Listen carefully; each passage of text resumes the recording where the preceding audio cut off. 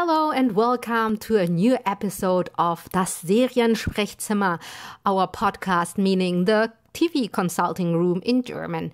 You might have already seen that we had an episode with Pico Alexander and Finn Jones from Dickinson Season 2, and we also had a chance to talk to Toby Huss, who plays Edward Dickinson, Emily Dickinson's father.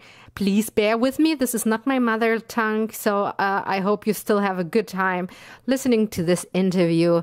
Enjoy! Hi, Toby. This is Melanie from Serie TV in Berlin, snowed in a little bit. We're a website that talks about TV shows. So, hello, thank you so much for your time. Yeah. Okay, Toby. So, how do you feel the show has changed and evolved in the second season?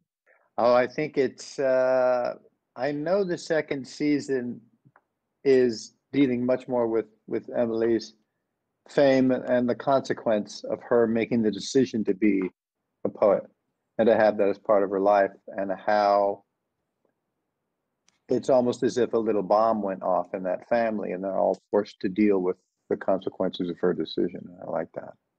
There is this one quote that I wrote down: do not seek fame. Fame is not genuine. It will use you. It will destroy you. What is your uptake on fame, considering that it's like a big part of being an actor in this time and age? Yeah, well, yeah, I'd like to believe that a lot of people believe that fame will use you up and destroy you, but I don't believe that. I think people court fame openly now, and that's a commodity that we're, especially in America, that we're trading.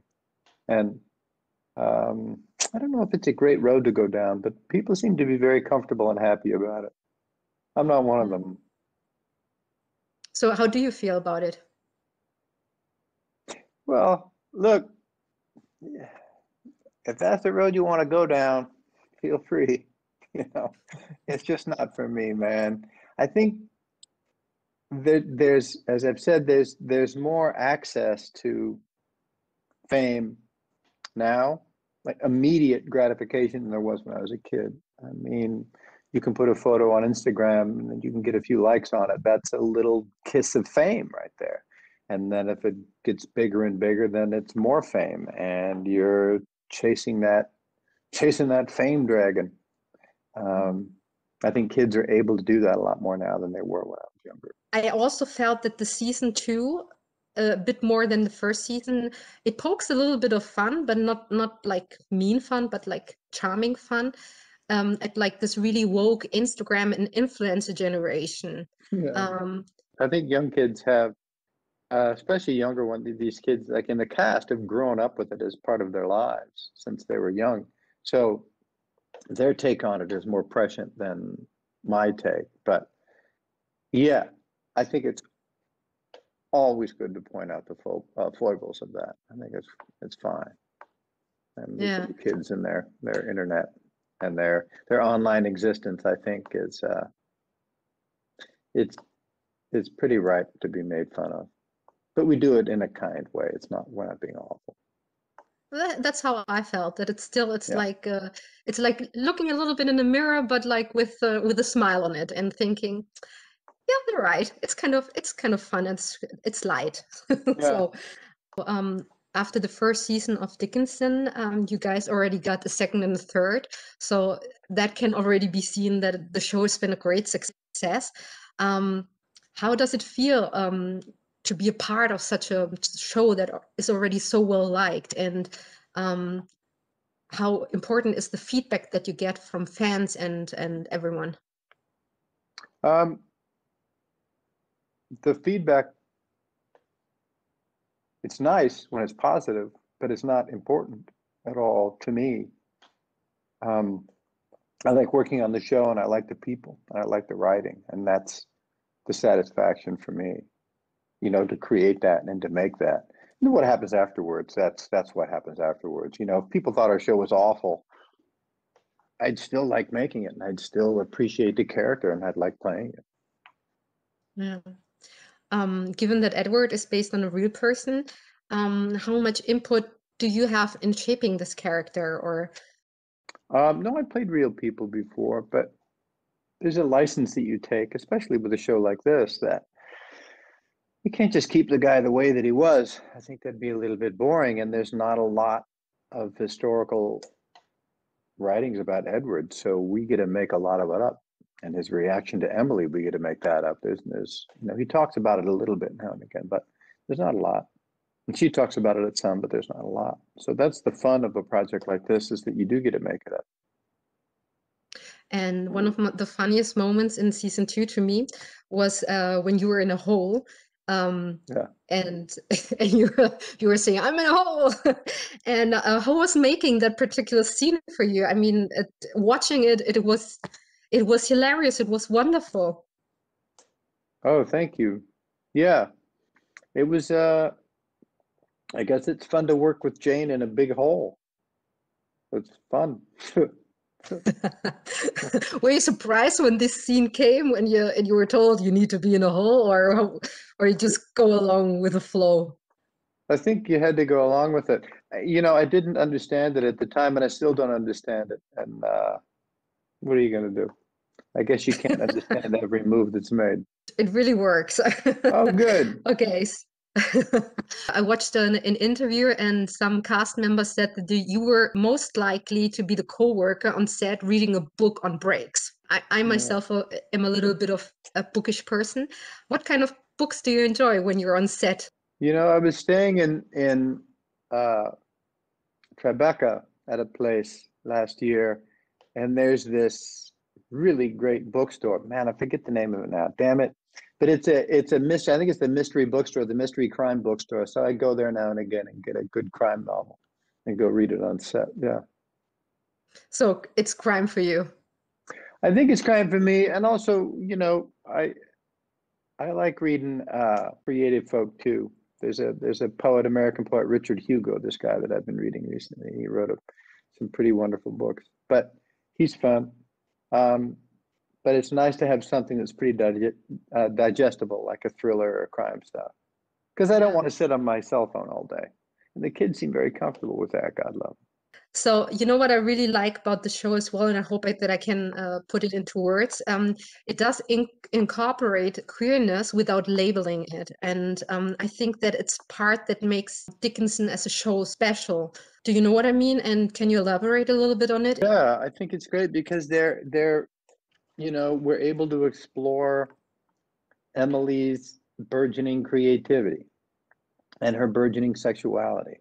So we're able to explore a lot of that stuff without pointing a finger at it. It's part of the evolution of this artist and of this person, regardless of her being an artist. But, we're able to explore it in a way that she probably never explored it like this back in the day. But it's nice to be able to see that, and it's done in a smart, tender way. And it's very gentle. We're very gentle on her. And they're also, as harsh as the conditions could be around her sometimes, we're taking a very gentle hand to Edward too, I think, as well. And I think it does make it such a, even if it's a period piece, it makes it such a modern show as well. I like the way that it has a very modern component to it. And I like the way that we can switch it back and forth, because I think it informs on both times. It informs on the 1850s, and it also informs on present day. And I like it going back and forth, because I think there's as much to learn going from there to now as there is from now to then. And I think maybe you get the young audience as well, because it's, with the music and everything, it's still such a cool show. But I could imagine that young people kind of think it's awesome.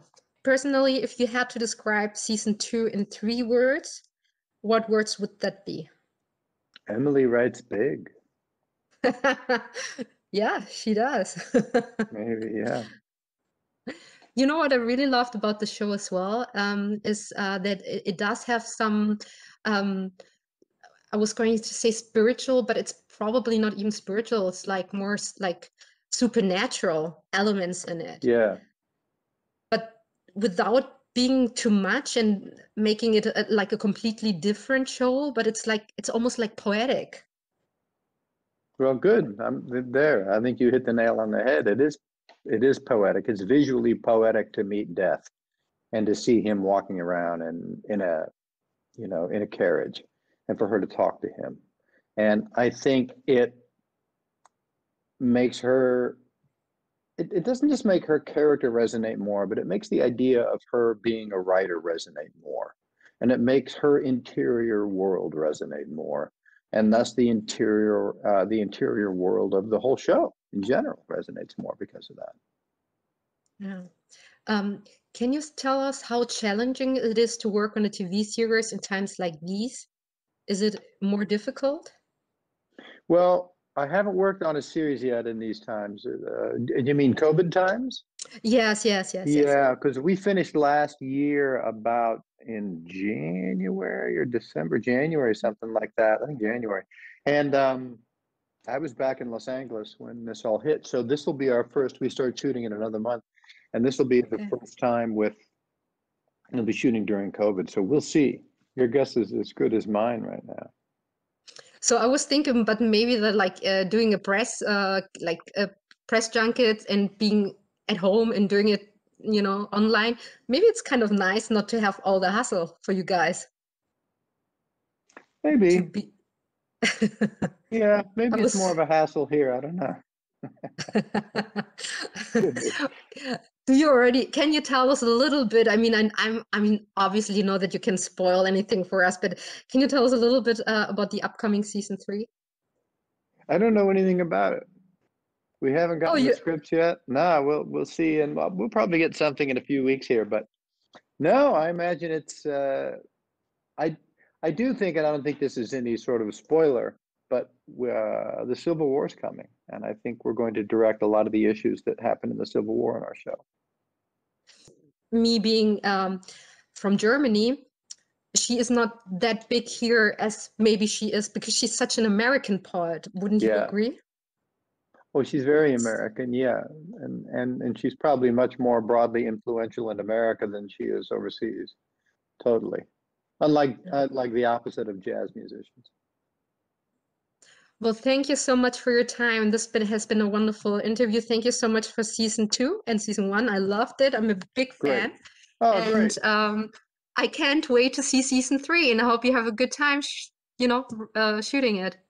Okay, thank you, Melanie. I appreciate it. This is it. So if you're a fan of this TV show, you can check out the interview we had with Finn Jones and Pico Alexander. The second season is on Apple Plus TV. Stay healthy, have a good time. Bye-bye.